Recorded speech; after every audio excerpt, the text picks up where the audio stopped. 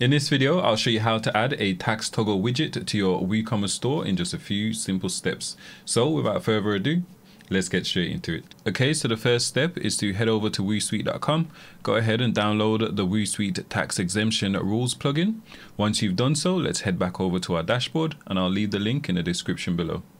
Okay, so now the second step is just to go ahead and upload that plugin. So you just navigate to plugins, add new, go ahead and upload and install the plugin. Once you've done so, just navigate to the WooSuite activate menu here, enter in your license key, and then it'll automatically redirect you to this add-ons page. Then you can go ahead and enable the tax exemption rules plugin. So I've already got this switched to on. So now we can move on to the third step.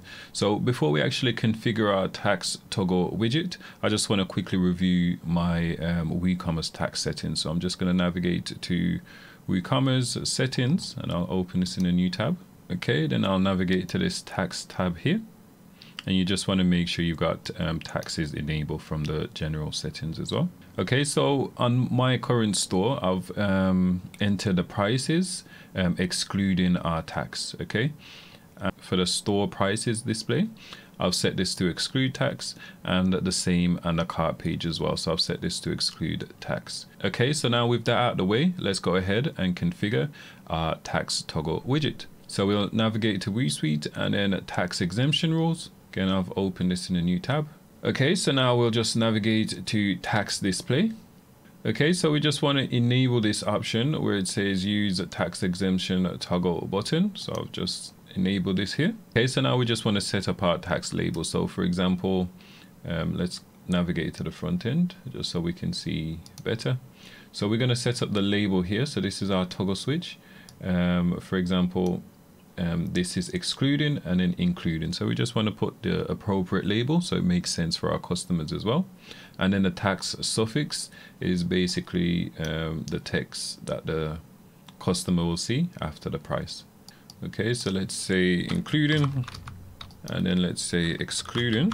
So for the tax suffix, when the tax is included in the price, I'm just going to put in, and when it's excluded, we'll just put X. Okay, you can rename it to whatever you want. So I'll just save changes. And then by default, you'll automatically see this tax widget here. So when I refresh this page, we can see that currently it's set to excluding tax. Okay, we can probably make it more specific and say excluding tax. And sorry, including tax and then excluding tax. Okay, just so it makes more sense to customers. Okay, and as you can see here, all the prices on our store are currently displaying excluding tax, and we've got the suffix here as well, which says EX. And if we go ahead and change this to including tax, here we can see all the prices are displaying including the tax. Okay, so by default, when you enable this option, it'll automatically show this tax widget above here. So if you want to relocate this widget, you'll just go ahead and use our shortcode, and we'll do that now. So I'm just going to customize the header section of this design. So this site is currently using Elementor. If you're using a Gutenberg block-based theme or Divi or any other theme, if you use our widget, it will still allow you to relocate the tax widget. Okay, so to relocate our tax toggle widget, I'm just going to add a new column here. And it's the same concept for whatever theme you're using. So if you're using a Gutenberg based theme or Divi or any of the other themes, you just go ahead and add our shortcode and it should work. So I'm just going to search for shortcode here. Okay, and then we'll add our shortcode. So it's brackets, woos hyphen tax hyphen toggle, close bracket. Okay, and we can go ahead and update.